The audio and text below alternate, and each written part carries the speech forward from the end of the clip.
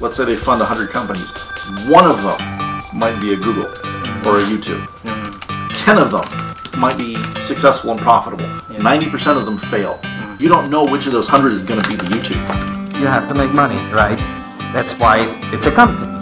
Stage is happening, and it will be happening for more and more of those startups. Have revenue and make money. That's tough.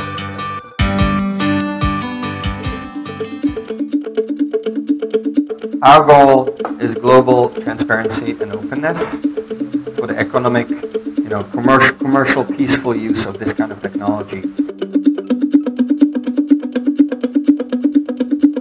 Ports, mines, cities, roads, buildings. We analyze a lot of imagery, not just visible imagery, but thermal imagery, SAR. We announced a 1,000 satellite launch contract with ThumbSat. Communications to earth sensing to research and all the way into military applications.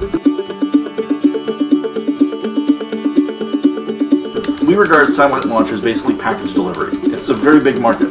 Federal Express has built their business on the backbone of that. Yeah. Okay. That's what we do. If you look at the number of satellites that have been launched, imaging satellites in the past 2-3 years, it's more than in the previous 20 years all put together. We're just really at the beginning of the journey. It's very early. I mean, it's 2017, but in this industry, commercializing this industry, we're very, very early. There's a market niche. No one else is going for this particular niche. We are. Yeah. Mistake in business, I think, is that they go after business niches that are already being attacked. There are already solutions for. Yeah. There's an old phrase: nature abhors a vacuum. Okay, well, business abhors a vacuum too. So if you find a vacant niche, that's an opportunity. Take the opportunity. We're trying to keep everything simple about how we do it.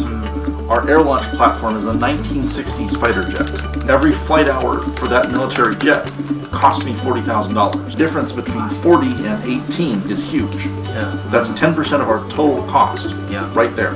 Building to most cost-effective solutions is very important for us. It's about cost efficiencies. Yeah. The national statistics are non-existent. They don't exist. We make the national statistic. We usually make our own independent analysis. Independent of the national bank. That's the whole point.